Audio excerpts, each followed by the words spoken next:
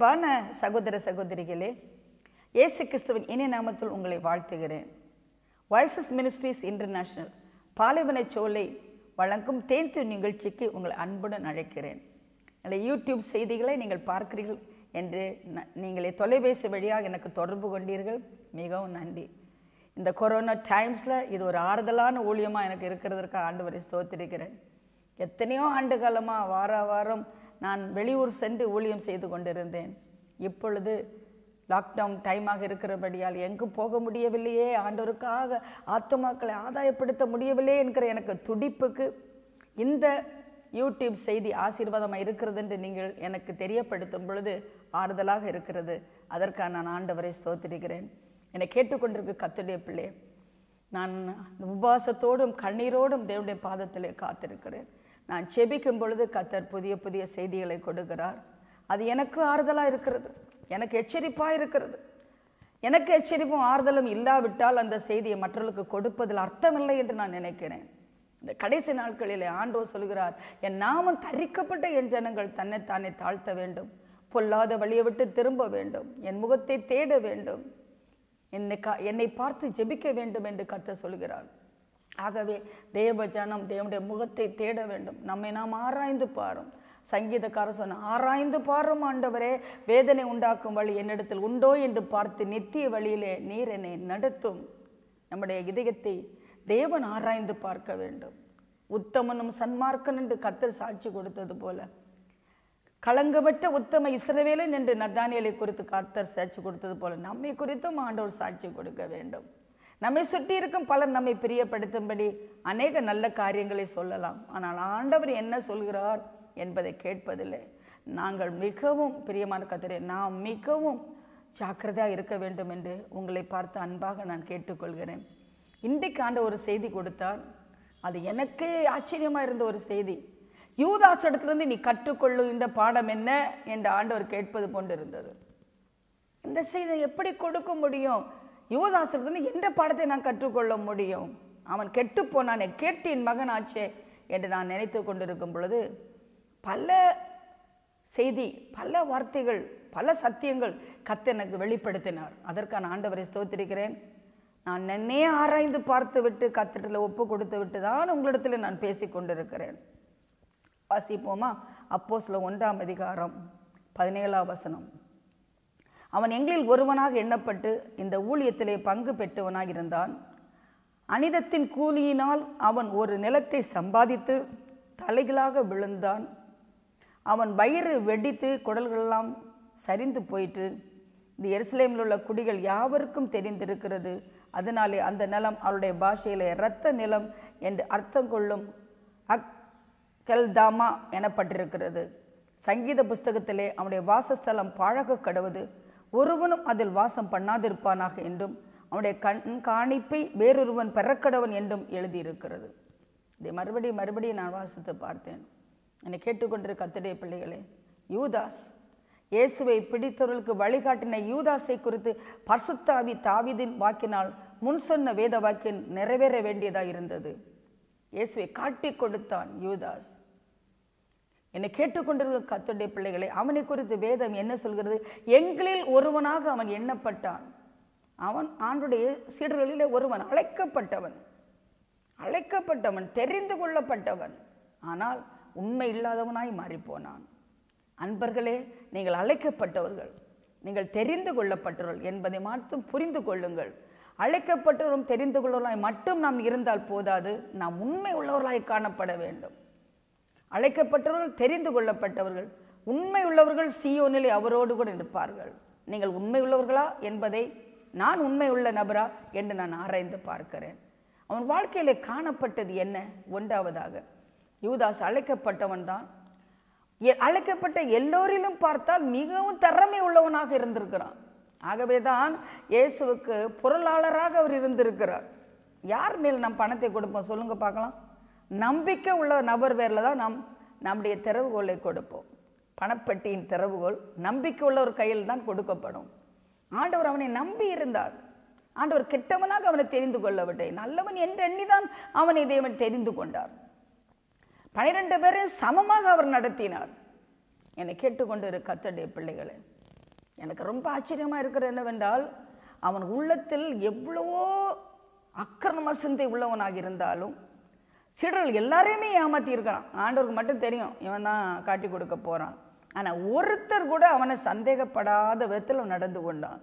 இது சிலருடைய கிளவர், ரொம்ப கிளவர். இவங்க ஆலயத்திலே போதருக்கு முன்பாக அருமையாக நடந்து கொள்வார்கள். போதவர் கூட கண்டுபிடிக்க மாட்டார், கடைசியிலும் கண்டுபிடிக்க மாட்டார். இப்படிப்பட்ட ஒரு நபரா என்று, இதுதான் அவனுடைய தந்திரம். அதை கிளவர் என்று நான் சொல்ல மாட்டேன், நரியின் தந்திரம் என்று சொல்லுவேன். தந்திரம். அப்படி தான் அவன் நடந்து கொண்டிருக்கிறான். சீடர்கள் அவனை சந்தேகப்படவே இல்லையே. உங்களிலே ஒருவன் என்னை காட்டி கொடுப்பான் என்று சொன்ன போது யூதாசை யாரும் பார்க்கவில்லையே. நமக்கு யாராவது ஒருவர் தவறு செய்வ தெரிந்தால் பிரசங்கம் போகும் பொழுதே அந்த நபரை நாம் சற்று எட்டி பார்ப்போம், இவருக்காக தான் போதகர் பேசுகிறார் என்று. ஆனால் இவன் பிட்டிப்படாதவனாக நடந்து கொண்டிருக்கிறான். இவன் வாழ்க்கையில் காணப்பட்ட ஒரு தவறு என்ன தெரியுமா? இயேசுவோடு கூட இருந்தவன், ஆனால் மனம் மாறாதவன். அற்புதங்களை பார்த்தானா? பார்த்தான். ஆண்டவரோடு கூட நடந்தானா? நடந்தான். 5 அப்போ 2 மீன் 5000 பேருக்கு கொடுக்கும் பொழுது சாப்பிட்டானா? சாப்பிட்டான். குடருக்கு பார்வை கொடுக்கும் பொழுது, குஷ்டரோகியை குணமாக்கும் பொழுது அவன் இருந்தானா? இருந்தான். எத்தனை அற்புதத்தை பார்த்து விட்டான். அவனுடைய மலை பிரசங்கத்தை கேட்டானா? கேட்டான். அத்தனையும் பிரசங்கத்தை கேட்டான், அற்புதங்களை பார்த்தான், ஆண்டவர் ஜனங்களை எச்சரிப்பதை பார்த்தான். இவ்வளவு கேட்டும் பார்த்தும் அவன் மாறவில்லை. there is no change. என்னை கேட்டுக்கொண்டிருக்க அன்பான கர்த்தருடைய பிள்ளையா, நீ ஆலயத்துக்கு போகிறாய், ஊழியத்தில் ஈடுபடுகிறாய், போதகருக்கு செல்ல பிள்ளையாக இருக்கிறாய். அவர் உன்னை ரொம்பவும் நம்பி இருக்கிறார். அவர் கார்க்கையே உன் கையில் கொடுப்பார். அப்படி ஒரு நபராக நீ இருந்தும் நீ மாறாமல் இருந்தால், ஆண்டோடத்தில் வருகிறவன் மாறித்தான் ஆக வேண்டும். சவுல் பவுலானான். பிரியமான கர்த்தருடைய பிள்ளைகளே, நம்முடைய வாழ்க்கையில் ஒரு மாற்றம் தேவை. இயேசு இந்த உலகத்திற்கு வந்தது நம்மை ரட்சித்து நம்மை பாதுகாப்பதற்காக. ரட்சிக்கப்பட்டவர்கள் என்றால் பழையவள் ஒழிந்து போகிறது, எல்லாம் புதிதாகிறது. You are a new man, born again. no more old things, all passed away. கடந்தவேள் எல்லாம் கடந்தவேளாக இருக்கட்டும். நம்முடைய வாழ்க்கையில் ஒரு மாற்றத்தை கர்த்தர் நம்மிடத்தில் எதிர்பார்க்கிறார். நீ மாறாமல் ஆலயத்தில் முக்கியமான நபராக நடித்து கொண்டிருந்தால், இயேசுவின் சீடன் என்று காட்டிக் கொண்டிருந்தால், நீயும் ஒரு யூதாஸ். கர்த்தர் உன்னை எச்சரிக்கிறார். அவன் கேட்டின் மகன் என்றும், டெவில் சாத்தானின் மகன் என்றும் அவன் இறுதியில் அழைக்கப்படுகிறான். யார் இவன்? சாதாரண ஆலயத்திலே ஒரு அங்கத்தினராக இருந்தவனா? இல்லை, இயேசுவோடு கூட இருந்தவன், இயேசுவின் சீடர்களிலே ஒருவனாக இருந்தவன். என்னை கேட்டுக்கொண்டு கர்த்தருடைய பிள்ளையை சொல்ல போனா, he refused to change. மனமாற்றம் அடைவதற்கு அவன் மறுத்து விட்டான். அவன் நடித்து கொண்டே இருந்தான். ஆண்டவர் பாவியான ஒரு பெண்ணையும் சிலுவையில் தொங்கிட்டு இருந்த கள்ளனையும் மன்னித்தவர் மாயமாலக்காரர்களை பார்த்து உனக்கு ஐயோ என்று ஆண்டவர் சொல்லிவிட்டார். சொல்லுவாங்க பெஸ்ட் ஆக்டர்லாம் கோடம்பாக்கத்தில் இருக்காங்கன்னு. நான் சொல்லுவேன் கோயிலுக்குள்ளே தான் இருக்காங்கன்னு. கோயிலுக்குள்ளே தான் இருக்காங்க. கையில் பைபிள் இருக்குது, திறக்கவே மாட்டாங்க. ஞாயிற்றுக்கிழமை எல்லாரும் பார்க்குறாங்களேன்னு வேத புத்தகத்தை எடுத்துகிட்டு வருவாங்க. எல்லாரும் பாடுறது மாதிரி இவங்களுக்கு பாடுற மாதிரி நடிப்பாங்க. பக்கத்தில் நின்னா தெரியும், ஒரு சத்தம் கூட வெளியே வராது. காணிக்க போடுறது மாதிரி கையை நீட்டுவாங்க, போடாமலே எடுத்துருவாங்க கையை. என்னை கேட்டுக்கொண்டு கர்த்தருடைய பிள்ளைய ஆண்டவர் ஐயோ, மாயமாலக்காரனை பார்த்து ஐயோ என்று சொல்கிறார். இனிமேல் வேஷம் கலையும் வேலை இது, முகத்திரையை கிழிக்கும் ஒரு வேலை இது. இதுவரை மறைந்திருந்தது போதும், வெளியே வாருங்கள், ஆண்டுடைய சீடனாய் மாறுங்கள், உண்மை சீடனாய் மாறுங்கள். ஒரு மனமாற்றம் தேவை, மதமாற்றம் அல்ல, ஒரு மனமாற்றம் தேவை. மனமாற்றத்திற்காக உங்களை அன்பாக நான் அழைக்கிறேன். பிரியமான கர்த்தருடைய பிள்ளைகளே, உங்களுக்கு தான் தெரியுமே, வேதத்தை நான் வாசித்து பார்க்கும் பொழுது ஒரு பாவியான பொன் இயேசுவின் பாதத்தில் வந்து வெளியேறப்பட்ட நலதம் என்னும் தைலத்தை உடைத்து இயேசுவின் பாதத்தில் விட்டு மனம் நொந்து இயேசுவிடத்தில் வருகிறாள். இன்னொரு பெண்ணை பார்க்கும் பொழுது வெளியேறப்பட்ட நலதம் என்னும் தைலத்தை 14 வெளியேறப்பட்ட நலதம் என்னும் தைலத்தை இயேசுனுடைய உடைத்து இயேசுடைய தலையிலே ஊட்டுகிறாள்.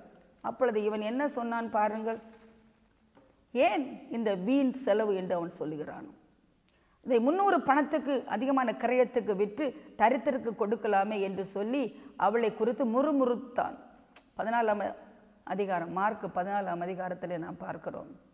என்னை கேட்டுக்கொண்டிருக்கிற கர்த்தருடைய பிள்ளையே, இவன் ஒப்பு கொடுத்தது உண்மை, ஆனால் முற்றிலும் ஒப்பு கொடுக்கவில்லை. பார்ஷியல் சரண்டர், நான் டோட்டல் கமிட்மெண்ட். அவன் ஆண்டவருக்கு கொடுப்பான், ஆனால் பாதியை தனக்கென்று வைத்துக் கொள்வான். என் ஆண்டவரை பற்றி ஒரு காரியம் இருக்கிறது, கொடுத்தால் முற்றிலும் கொடு, அல்லாவிட்டால் நீ கொடுக்க வேண்டாம்.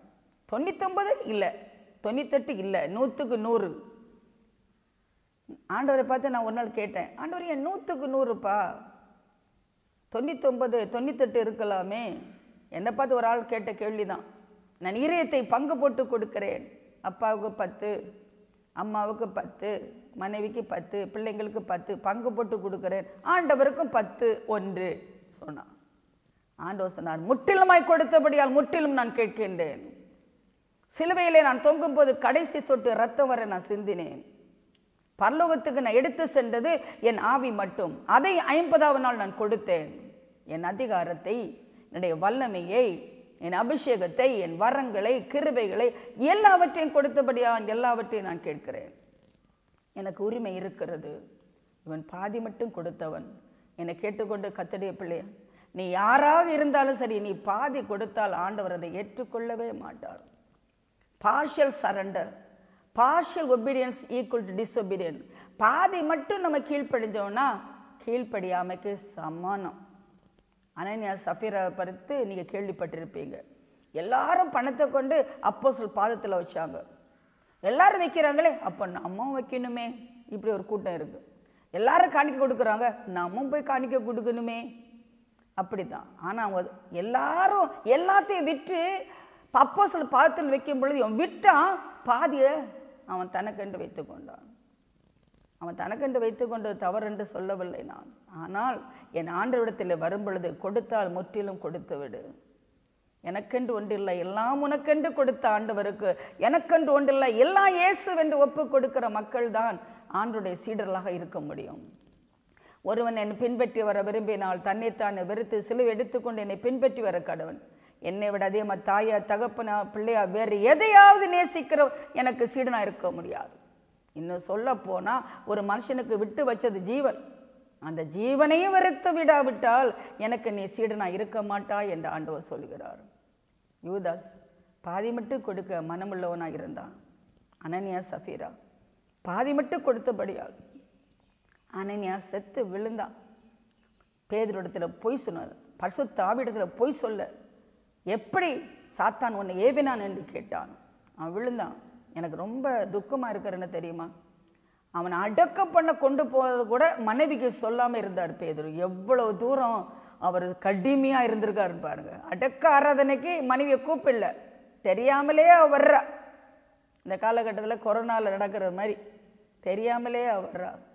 அவளும் அதுதான் சொல்கிறான். பரிசுத்த ஆவிக்கு விரோதமாய் பொய் சொல்ல ஒருமனப்பட்டது என்ன? புருஷர்களே, மனைவிகளே கேளுங்கள், தவறான காரியம் செய்வதற்கு ஒருமனப்பட வேண்டாம். ஆண்டவருக்காக நில்லுங்கள், ஆண்டவருக்காக நில்லுங்கள். சஃபீராலும் விழுந்து செத்தாலும்.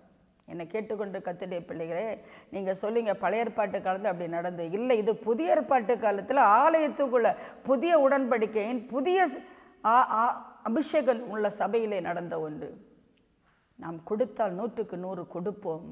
பாதி உலகம், பாதி ஆண்டவர். பாதியாக வாழ்கிற வாழ்க்கை இல்லை, முற்றிலுமாய் ஆண்டவருக்காய் அர்ப்பணித்து விடுவோம். பிரியமான கர்த்தருடைய பிள்ளையே, அது மட்டுமல்ல, பாருங்கள், சவுல் ஆண்டவருக்கு முகம் கீழ்ப்படுகிறவனாக தான் இருந்தான் ஆரம்ப காலத்தில். கடைசியில் ஆண்டவர் சொன்னார், சவுலே கழுதையை மேய்த்து கொண்டிருந்தவனை ராஜாவை மாற்றியிருக்கான், எனக்கா ஒரே ஒரு காரியத்தை செய்ய என்று ஆண்டவர் சொன்னார். அது என்ன தெரியுமா? அமலேக்கியனை அழித்து விடு. இந்த அமலேக்கியன் யார்? இந்த யூதர்களுடைய பயணத்தில் அவர்களை தடுத்து, கானான் பயணத்தில் தடுத்து நிறுத்துறவன் என்ன தெரியுமா? உன்னுடைய பரிசுத்த வாழ்க்கையை தடுத்து நிறுத்துகிற அமலேக்கியன். அழித்து விடு. அவன் யுத்தத்துக்கு போகிறான், ஆனால் அங்கே எல்லாரையும் கொண்டுட்டு ராஜாவை பிடிச்சிட்டு வந்துடுறான். கொழுத்த ஆடுகள்லாம் பிடிச்சிட்டு வரான். அப்பொழுது சாமுவேல் கேட்குறாரு, நீ ஆண்டவருக்கு கீழ்ப்படிஞ்சியா? ஆமாம், நான் கீழ்ப்படிஞ்சேன், யுத்தத்துக்கு போனேன். அவர் கேட்பார், ஆனால் என் காதில் விழுகிற குரல் என்ன? அதுவா, கடவுளுக்காக கொண்டு வந்தேன் நான். கடவுள் பேர் சொல்லியே கொஞ்சம் பேர் கொள்ளை அடிக்கிறாங்க. என்னை கேட்டுக்கொண்டிரு கர்த்தருடைய பிள்ளை, ஆண்டவர் அன்று அந்த சவுலை நிராகரித்தார். உன்னை ராஜாவாய் அபிஷேகம் பண்ணியிருக்கிறாரு. அன்பான சகோதரனே சகோதரியே, ராஜரீக அபிஷேகம், ராயல் பிரீஸ்ட்ஹுட், ராஜரீக ஆசாரியனாக இருக்கும் பொழுது 100க்கு 100 கொடுக்காமல் உனக்கண்டு ஒன்று வைத்திருக்கிறாயா? எல்லாத்தையும் விட்டுறேன், இந்த செல்ஃபோனில் படம் பார்க்குறேனே அது மட்டும் எனக்கு முடியாது, விட முடியாது.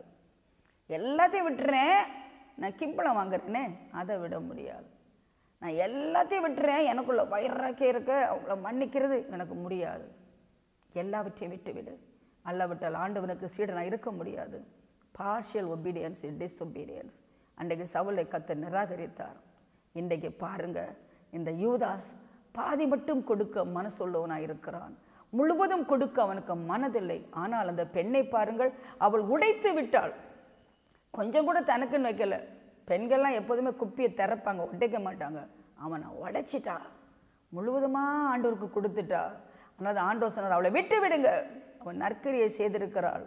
இந்த சுவிசேஷம் எங்கெல்லாம் பிரசங்கம் பண்ணப்படுக போகிறதோ அங்கெல்லாம் அவள் செய்ததும் சொல்லப்படும் என்று ஆண்டவர் சொன்னார். யூதாஸ் அவன் என்ன சொன்னான்? இது என்ன வேஸ்ட்டுன்னு கேட்டான். ஏன் இதை சிறிய விலையேறப்பெண் நலதம் என்ன உத்தம தைல வெள்ளைக்கல் பரணியை கொண்டு வந்து அதை உடைத்து அந்த தைலத்தை அவர் சிரசின் மேல் ஊற்றினார். அப்பொழுது அவர் சிலர் தங்களுக்குள்ளே விசனமடைந்து, இந்த தைலத்தை இப்படி வீணாய் செலவழிப்பானேன்? வீணான செலவாக அவனுக்கு தெரிந்தது. இந்த பெண் பண்ணினது என்ன தெரியுமா? ஆராதனை, அபிஷேகிக்கிறாள். ஆண்டவரே அபிஷேகிக்கிறாள். ஒரு பெண், ஆண்டவர் நம்மை அபிஷேகிக்கிறார். ஆனால் இந்த பெண்ணும் ஆண்டவரே அபிஷேகித்தாள். விலையேறப்பெற்ற எக்ஸ்ட்ராவகன்ட் கிஃப்ட், விலையேறப்பெற்ற ஒன்றை ஆண்டவருக்கு கொடுத்து அவரை அபிஷேகிக்கிறாள். ஆனால் அதுதான் ஆராதனை. ஆராதனை பிரியமான கர்த்தருடைய பிள்ளைகளே. ஆனால் இவன் கேட்கிறான், இது ஏன் வீண் செலவு என்று கேட்கிறான். ஆராதனை ஒரு வீண் செலவா உன் வாழ்க்கையிலே? அப்பொழுது நீ ஒரு யூதாசாய் போய் கொண்டிருக்கிறாய் என்பதை மறக்காதே. நிறைய கோயிலில் சிலரை நான் பார்க்குறேன், எத்தனையோ கோயிலுக்கு நான் போயிருக்கிறேன். பிரசங்க டைமில் வந்து உட்காருவாங்க, ஆராதனை நேரம் ஆளையே காணாது. என்னை கேட்டுக்கொண்டிருக்க கர்த்தருடைய பிள்ளையே, ஒரு ஞாயிற்றுக்கிழமை ஆராதனையில் ஆண்டவருக்கு நாம் கொடுப்பது என்ன? பிரசங்கமா? அவருக்கு தெரியும் பிரசங்கம் கேட்க அவர் வரல. அவர் எதுக்கு வராது தெரியுமா? ஆராதனைக்கு வரார். என் ஜனம் என்னை ஆராதிக்கிறது. ஸ்துதியின் மத்தியில் வாசம் பண்ணுகிற தேவன். நாம் துதி எடுத்தவுடன் ஒரு சிங்காசனத்தை உருவாக்கும் பொழுது அதில் ராஜாவாய் அமர்ந்திருக்க ஆலயத்துக்கு வருகிறார். அப்போ வந்து ஆராதிக்காம செய்தி மட்டும் கேட்குறவங்க சிலரை நான் பார்க்கிறேன். ஆராதனை இப்பொழுது அது வந்து வீணாய் தெரிகிறதா? பாடல் எல்லாரும் பாடும் பொழுது இவங்க பாடவே மாட்டாங்க. அப்பா வெளியே போய் சண்டை போடச்சுமே கத்து பாருங்க, 7 வீடு கேட்கும். ஆனால் ஆலயத்தில் வாயை மட்டும் அசைப்பாங்க. வீணாய் தெரிகிறதா? பாடுவது வீணாய் தெரிகிறதா? ஆலயத்தில் போய் அமர்ந்திருப்பது வீணாய் தெரிகிறதா? ஆலயத்தில் அமைதியாக வாயை மூண்டிகிட்டு இருக்காங்க. ஒரு ஆள் சொன்னாருங்க, சைலண்டாக இருக்கணுங்க, ஆலயம்னா சைலண்டாக இருக்கணும், அமைதியாக கடவுளை ஆராதிக்கணும்னு.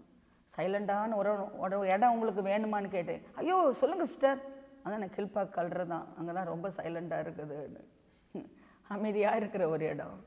ஆலயத்தில் வரும் பொழுது எங்கே வந்திருக்கிறோம் தெரியுமா? ஜீவனுள்ள தேவனை ஆராதிக்க வந்திருக்கிறோம், ஆரவாரிக்க வந்திருக்கிறோம், ஆர்ப்பரிக்க வந்திருக்கிறோம். அலங்கம் இடிந்து விழ வேண்டும் என்றால் ஆர்ப்பரிப்பு தேவை. யோசபாத்து சேனை ஜெயிக்க வேண்டும் என்றால் ஆர்ப்பரிப்பு தேவை. யாரும் நம்ம தடுத்து நிறுத்த முடியாது. பிரியமான கர்த்தருடைய பிள்ளை, இந்த கொரோனா வைரஸில் சடத்தட்டம் போட்டிருக்காங்கல்ல, வெளியே வரக்கூடாதுன்னு. ஆனால் நம்ம ஆராதனை யாராவது தடுத்து நிறுத்த முடியுமா? சத்தம் போடாதுன்னு யாராவது சொல்ல முடியுமா? இப்போ தான் அதிகமாக சத்தம் போட்டு நான் ஆராதிக்கிறேன், சத்தமாக ஆராதிக்கிறேன். ஆராதனை என்பது ஆர்ப்பரிக்கும் இடம். ஆர்ப்பரிப்போம், ஆர்ப்பரிப்போம், ஆரவாரிப்போம், மௌனமாக இருக்காதே. இதுக்கு பேர் ஊம பிசாசு. இந்த ஊம பிசாசை விரட்டணும். பிரியமான கர்த்தரே, உறக்கம் தெளிவோம், உற்சாகம் கொள்வோம், உலகத்தின் இறுதி வரை கல்வாரி நாயனுக்காய் வாய் திறந்து கர்த்தரை ஆராதிக்காத வாய் ஒரு வாயா என்று கேட்கிறேன். சண்டை போட வாய் திறக்கப்படுகிறது, சாப்பிட்றதுக்கு வாய் திறக்கப்படுகிறது, ஆனால் ஆராதனைக்கு மூடிக்கொள்ளும் வாய். பிரியமான கர்த்தரே, வீண் செலவு. ஆராதனை ஒரு வீணாய் போனதோ இல்லை, அது விலையேற பெற்றது. பிரியமான கர்த்தருடைய பிள்ளைகளே, உன் ஆராதனை தான் கர்த்தருக்கு பிரியமானது. ஆராதிக்காத ஒரு மனுஷன் கொடுத்தால் ஆண்டவருக்கு 6 லட்சம் ரூபாயும் வேண்டாம், அது பேப்பர் வேல்யூ எங்கள் ஆண்டவருக்கு. ஆனால் வாயில் ஒரு துதி எடுத்தேன்டா அது $1,000,000 சமானம் என்ன ஆண்டவருக்கு. அவர் துதிகளின் மத்தியிலே வாசம் பண்ணுகிற தேவன். சருக்கு அல்லலியா சொன்னால் பிடிக்கவே பிடிக்காது. ஐயோ அல்லலியாக்காரங்க வந்துட்டாங்க, அல்லக்காரன் வந்துட்டாங்க. அல்லலியா சொல்கிறது உங்களுக்கு இஷ்டம் இல்லையா? அப்போ பரலோகம் வராதிங்க, வராதிங்க. என்னை திரள் கூட்டமான மக்கள் பெருவெளுத்து இறைச்சலை போல அல்லலியா என்று சொல்ல கேட்டேன் என்று ஏன் வேத புத்தகத்தில் இருக்கிறது? உங்கள் வேத புத்தகத்தில் இருக்கிறதா? Is it allergy to you saying அல்லலுயா? அல்லலியா கொஞ்சம் பேருக்கு அலர்ஜி இல்லை. பிரியமான கர்த்தருடைய பிள்ளை, அல்லலியா என்று சொல்லி பழக வேண்டும். ஒரு ஆலயத்தில் அல்லலியா சொல்லாத ஒரு ஆலயத்தில் ஒரு பாட்டி வந்தாங்களாம். அவங்க ரொம்ப ஆண்டவரை நேசிக்கிறவங்களாம். பாஸ்டர் நல்லா பிரசங்கம் பண்ண சமயம் ஆமீன் அல்லலியான்னு கத்துவாங்களாம். ஒரு நாள் அந்த ஜனங்களுக்கெல்லாம் இடைஞ்சலாக இருந்தான், போதகருக்கு இடைஞ்சலாக இருந்தான். அந்த பாட்டியை கூப்பிட்டு சொன்னாங்களே, நீ கத்தாத, உனக்கு செருப்பு வாங்கி தரோம், நல்ல செருப்பு வாங்கி தரோம். அடுத்த வாரம் பாட்டி வந்தாங்களாம். நல்ல பாட்டு பாடிட்டு இருந்தாங்களாம், நல்ல பிரசங்கம்மா ஆமீன் அல்லலியான்னு கத்துனாங்களாம். கத்துறதுக்கு வாய் எடுத்தாங்களாம். அவன் பாஸ்டர் சொன்னாரே செருப்பு வாங்கித்தாரு, உன்னை கத்துனாங்களாம். செருப்போ செருப்பு இல்லையோ, ஐ சே ஹalleluya, நான் ஷூ ஆர் நோ ஷூ, ஐ சே ஹalleluyaன்னு கத்துனாங்களாம். பிரியமான கர்த்தருடைய பிள்ளையே, ஆர்ப்பரிக்கவும் அல்லலியாவும் சொல்ல தெரியாவிட்டால் பரலோகம் போக முடியாது, பரலோகத்தில் இருக்கவும் முடியாது. ஆனால் இப்போவுமே அல்லலியா சொல்லாது, வேஸ்ட்டு கிடையாது. அல்லலியான்னு கத்துற வேஸ்ட். கொஞ்சம் பேருக்கு ஸ்தோத்திரம் சொன்னால் ஆத்திரம், என்னங்க ஸ்தோத்திரம் ஸ்தோத்திரம் ஸ்தோத்திரம் சொன்னீங்க. ஆமாம், இந்த பெண்டகாஸ்காரங்களே இப்படித்தானு. பிரியமான கர்த்தருடைய பிள்ளைகளே, பெண்டகாஸ்டுக்காரங்களுடைய துதியினால தான் இந்த பட்டணம் இன்னும் காக்கப்படுதுன்னு நீங்கள் மறக்க வேண்டாம். நான் சொல்கிறேன்னா, அந்த துதியினால் எங்கள் ஆண்டவர் இறங்கி வந்திருக்கார். கொத்து கொத்தா சாகுறாங்க, அமெரிக்காவில் கொத்து கொத்தா சாகுறாங்க, ஒவ்வொரு தேசத்துலேயும் இன்னும் கொத்து கொத்தா நம்ம சாகலை, 1-2 செத்துட்ருக்கோம். ஏன் தெரியுமா? ஒரு அல்லலியால தான், ஒரு ஆமேனில் தான், ஒரு ஸ்தோத்திரத்தில் தான் கிருபை பெருகுது. துதியினாலே கிருபை பெருகுது. ஸ்தோத்திரம் ஸ்தோத்திரம் சொல்லி பழகுங்க. ஓ மை காட்னு சொல்லுவாங்க, அந்த வார்த்தையை சொல்லாதீங்க. கர்த்தருடைய நாமத்தை வீணிலே வழங்காதிருப்பாயாக. என் ஆண்டவரை துதியுங்க துதியுங்க துதியுங்க துதியுங்க துதியுங்க துதியுங்க துதியுங்க. இந்த இந்த இவ்வளவு நேரமும் அல்லலியான்னு சொல்லி கூட என் பிரசங்கத்தை முடிப்பேன். அவ்வளோ தூரம் இருக்குது எனக்குள்ள அல்லலியா. இவ்வளோ நேரம் சோத்திரம் சோத்திரம் சோத்திரம் சொல்லி கூட என் பிரசங்கத்தை நான் முடிப்பேன். என்னை கேட்டுக்கொண்டு கர்த்தருடைய பிள்ளைய, இடை விட்டாமல் தேவனை ஆராதியுங்கள். ஆராதிக்க ஆராதிக்க பரலோகம் இறங்கி வரும். தூதர்கள் உன்னை சுற்றி நிற்பாங்க. இரவிலே பறக்கும் அம்புக்கும் பால் கடிக்கும் சங்காரத்திற்கும் கொள்ளை நோய்க்கும் நீ பயப்படாதிருப்பா என்றால் தூதர்கள் உன்னை சூழ அவர் புடை சூழ நின்று சொல்வார்கள், உன் பாதம் கல்லில் இடராதபடி, உன் பாதம் கல்லில், எந்த கல், கல்ற கல்லில் இடராதபடி ஆண்டவர் உன்னை கரங்களில் ஏந்தி கொண்டு போவார். பிரியமான கர்த்தருடைய பிள்ளையே, பிரியமான கர்த்தருடைய பிள்ளையே, எப்பவும் துதி சொல்லுங்க. துதிக்க முடியலையா? Something wrong with you. If you can't price, something wrong with you. உன் வாழ்க்கையில் ஏதோ ஒரு குறை இருக்கு.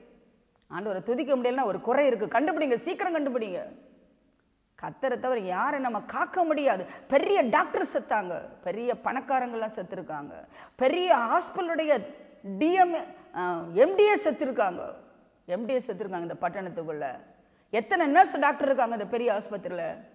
ஐயா இறந்து போயிட்டாரு, கவலையாக இருக்குது. எவ்வளோ பெரிய பணக்காரரு, அவருக்கு எவ்வளோ பணம் இருக்குது, ஆஸ்பத்திரியை வாங்குற அளவு பணம் இருக்குது, ஆனால் செத்து போயிட்டாரு. எத்தனை போலீஸ் இன்ஸ்பெக்டர்ஸ், எத்தனை டாக்டர்ஸு போயிட்டாங்க. ஆண்டவர் இன்னும் நீங்கள் ஜீவனோடு இருக்கீங்கன்னா காரணம் அவர் தூதர்களுக்கு கட்டளையிட்டு இருக்கிறாரு.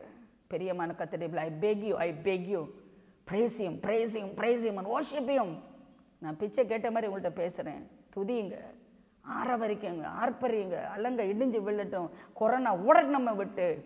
ஆண்டவரை துதிங்க, ரத்தத்துக்காக மகிமை செலுத்துங்க, ஆவியானவருக்காக மகிமை செலுத்துங்க. ரத்தத்தை கொடுத்து மட்டுமல்ல, ஜீவனையை கொடுத்து அவர் 5000 காயங்கள் ஏற்றிருக்கிறார் நம்முடைய வியாதியை குணமாக்குறதுக்கு. 5000 wounds in the body. The corona is nothing for my God to heal you right now. இப்பொழுது இந்த கொரோனாவை குணமாக்குறது என் ஆண்டவருக்கு லேசான காரியம். ஏன் தெரியுமா? என் காயங்களால் நீ குணமானாய். 5000 காயங்கள் உடல் இல்லை, டாக்டரால் குணமாக்க முடியாத வியாதிகள். பிரியமான கர்த்தருடைய பிள்ளை, யாரெல்லாம் வியாதஸ்தர் ஆண்டோட்ட வந்தாரோ அவங்கள்ட்ட எல்லாம் ஆண்டவர் இன்றைக்கு போய் நாளைக்கு வா அப்படின்னு சொல்லலை. 7 விதமான டேப்லெட்டை கொடுக்கல, motion test, urine test, blood test ஒன்றுமே பண்ணலை. அவர் போ நீ குணம் அடைவாயங்கன்னு சொன்ன, குணம் அடைஞ்சாங்க. Still is alive, yesterday, today and forever. Is unchanging God. He is still alive to heal all your sickness.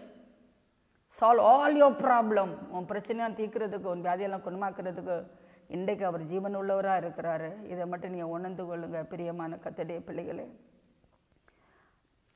அவன் இன்னும் அவனை பிரச்சனை, அவன் ஆண்டவரை குறித்து கேள்விப்பட்டிருக்கான், ஆனால் ஆண்டவர் அறியலை. கேள்விப்பட்டிருக்கிறான், அறியலை. என்னை கேட்டுக்கொண்டிருக்க கர்த்தருடைய பிள்ளைய சில கேட்பாங்க. நான் இப்போ கூட ஆப்பிரிக்கா போன கேட்டாங்க, மோடி ஐயா உனக்கு தெரியுமான்னு. ஆமையா தெரியுமேன்னு கேட்டா சொன்னேன். ஆனால் ஒரு நாள் கூட மோடியா கிட்ட கூட நான் போன தூரத்துலேருந்து கூட பார்த்தது கிடையாது. அப்படி தான் செலவில்லை. நம்ம இவரை தெரியுமா, ஆமாம் தெரியுமா, எப்படி கேள்விப்பட்டிருக்கிறோம் அவ்வளோதான். ஆனால் அவரோட நமக்கு எந்த தொடர்பும் கிடையாது. அது போல தான் இயேசுவா எனக்கு தெரியும், ஒரு சீடரில் ஒருவன் என்று சொன்னானே தவிர என்னை கேட்டுக்கொண்டிருக்க கர்த்தருடைய பிள்ளை தேவனோடு அவனுக்கு ஒரு நெருங்கி ஐக்கியம் இல்லாமல் இருந்தது. நெருங்கி ஐக்கியம் இல்லாமல் இருந்தது. ஆண்டவர் அந்த அவர் ராப்போஜனம் எடுத்த போது எல்லாரும் அடுத்த உங்களில் ஒருவன் என்னை காட்டி கொடுப்பான்னு ஆண்டவர் சொன்னார். அப்போ எல்லாரும் நானா ஆண்டவரே நானான்னு கேட்பான். இவன் மட்டும் ரபி நானோன்னு கேட்பான். அப்படின்னா மாஸ்டர், டீச்சர். ஆண்டவரேன்னு ஆண்டவர் அழைக்கல. He didn't make him the Lord of his life. அவன் வாழ்க்கையில் இயேசுவை ஆண்டவராய் அவன் ஏற்றுக்கொள்ளலை, ஒரு போதகராக தான் அவன் ஏற்றுக்கொண்டிருக்கிறான். ஆனால் யோவானை பாருங்க, பேதுருவை பாருங்க, ஆண்டவர்கள் இன்னர் சர்க்கிளில் வந்துட்டாங்க, அவருக்கு கிட்ட வந்துட்டாங்க, கான்ஃபிடென்ஸுக்குள்ளே வந்துட்டாங்க, நம்பிக்கைக்குள்ளே வந்துட்டாங்க. என்னை கேட்டுக்கொண்டு கர்த்தருடைய பிள்ளைய கம் க்ளோசர் டு காட். ஆண்டவருடைய நம்பிக்கைக்கு பாத்திரமான ஒரு நபராக கிட்ட வந்துருங்களேன். எப்போது ஆண்டவர் யாக்கோபையும் யோவானையும் கூட்டிகிட்டு போனான்னு இருக்கும் பாருங்க, பேதுருவையும் கூட்டிகிட்டு போனான்.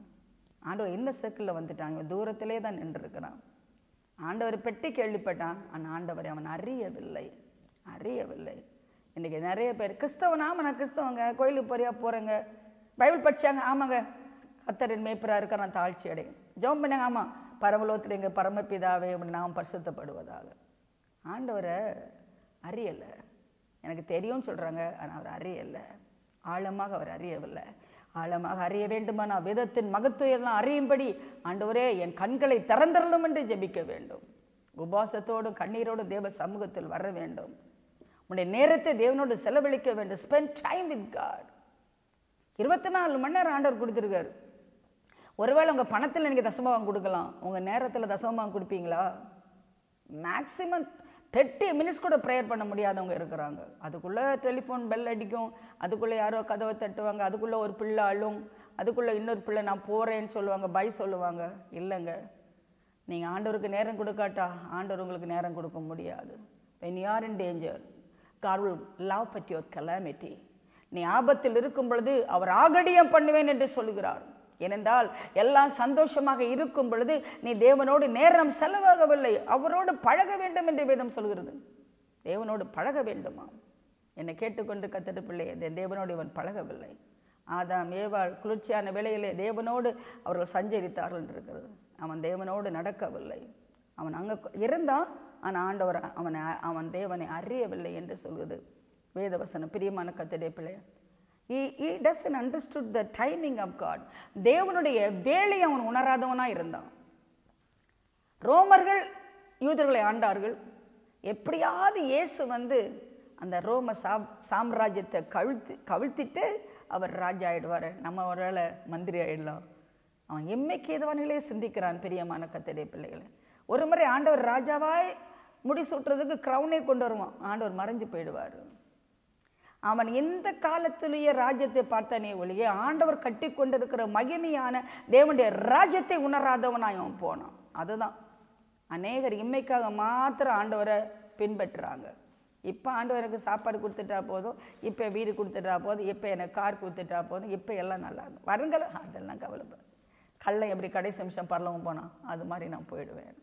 அவன் செத்துட்டு இருந்த கல், நம்மெல்லாம் உயிரோடு இருக்க கல்லைனா அவனுக்கு சான்ஸ் கிடைச்சது, 2 நிமிஷம் கிடைச்சி. You may not get a chance my friend to repent.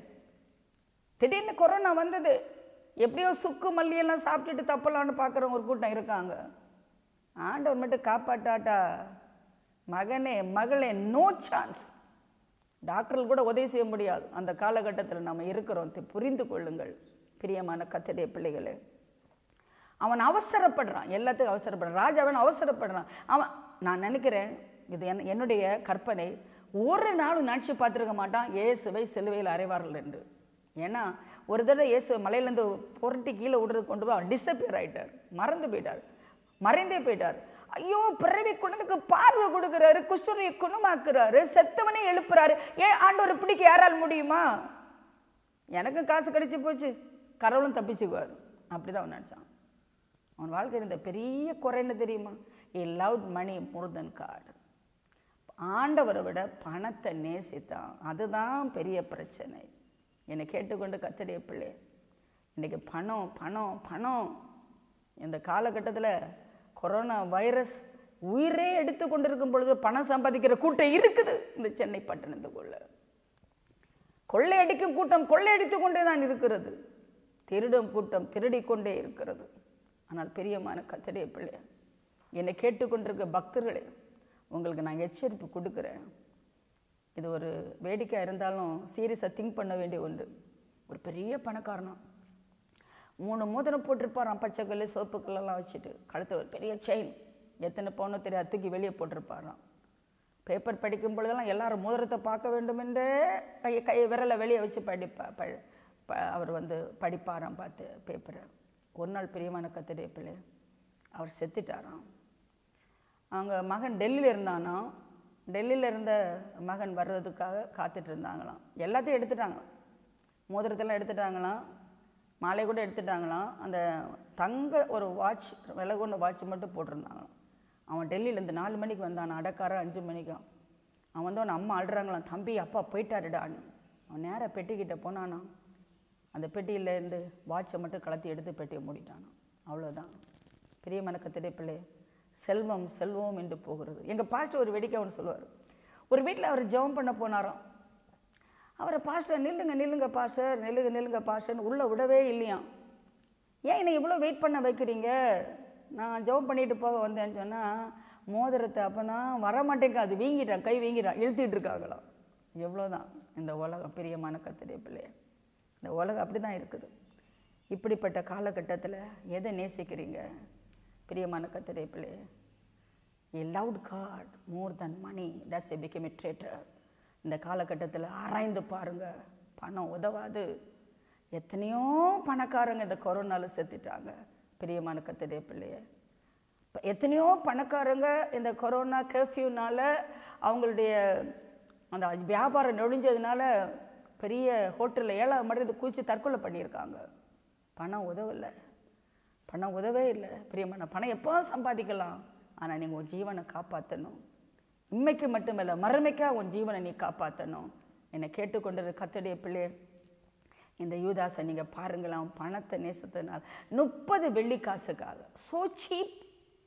அவன் ஆண்டவரை எவ்வளோ விலையிட்டான்னு பாருங்க. ஒரு அடிமையினுடைய விலை. பிரியமான கர்த்தருடைய பிள்ளை, பிரைஸ் ஆஃப் ஸ்லேவ், ஒரு அடிமையினுடைய விலை.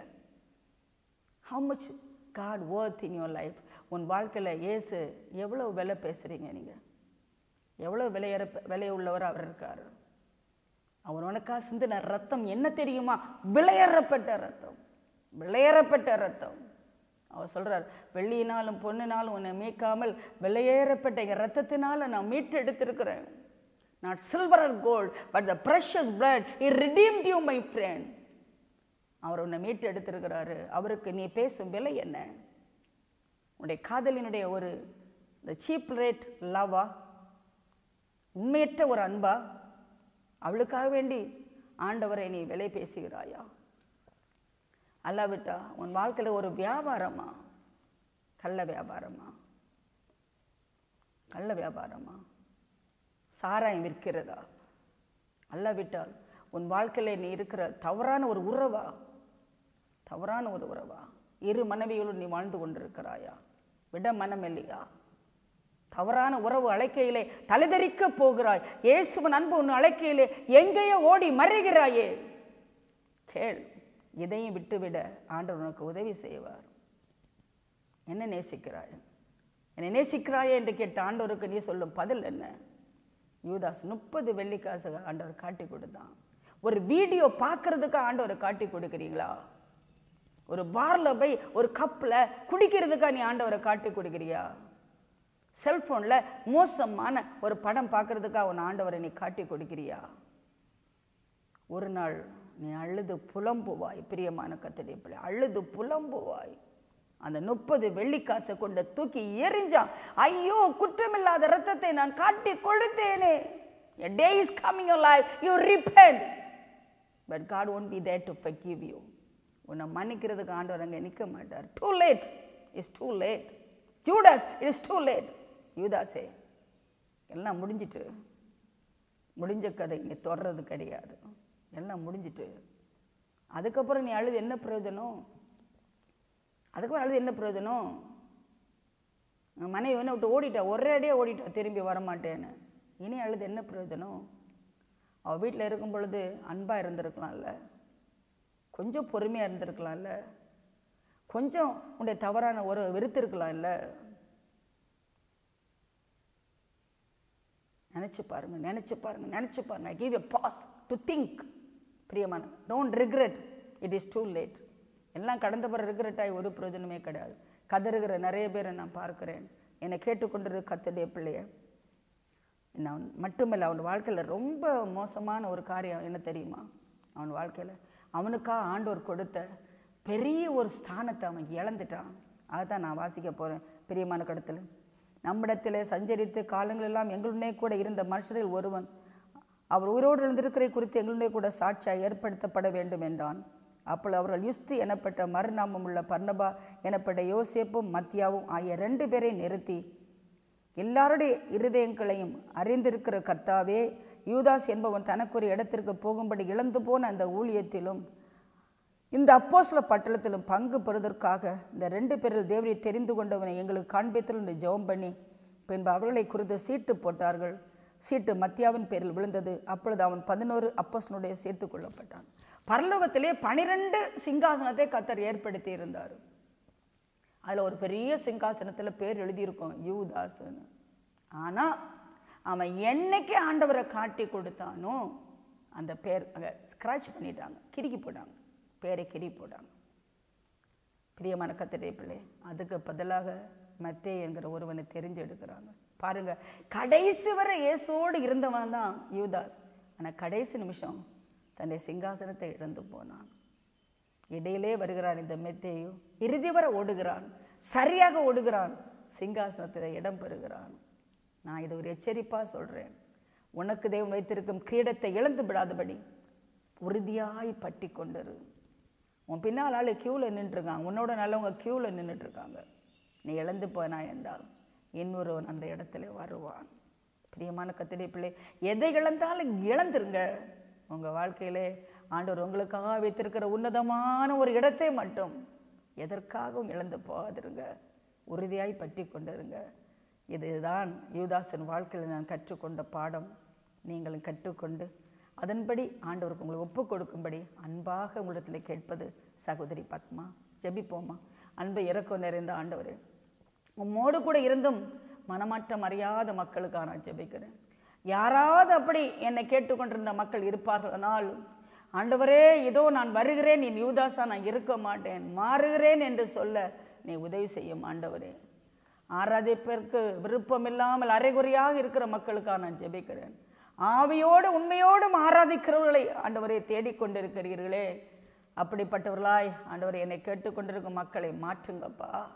பணத்து மேலே இருக்கிற ஆண்டவரே அந்த ஆர்வத்தை எடுத்து போட்டு ஆண்டவரே பரிசுத்த ஆவிக்கு நேராக தங்கள் மனதை திருப்ப என்னை கேட்டுக்கொண்டிருக்கும் மக்களுக்கு நீ ஆண்டவரே இறங்க வேண்டும் என்று கெஞ்சுகிறேன். எல்லாவற்றுக்கும் மேலாக ஆண்டவரே இயேசுவே, நீர் வைத்திருக்கும் அந்த உன்னத இடத்தை இழந்து போகாதபடி எங்களுக்கு நீர் கொடுத்த இடத்தை நாங்கள் பற்றி கொண்டிருக்க நீ உதவி செய்யும். இயேசுவின் நாமத்தில் கெஞ்சி மன்றாடுகிறோம் பரமபிதாவே.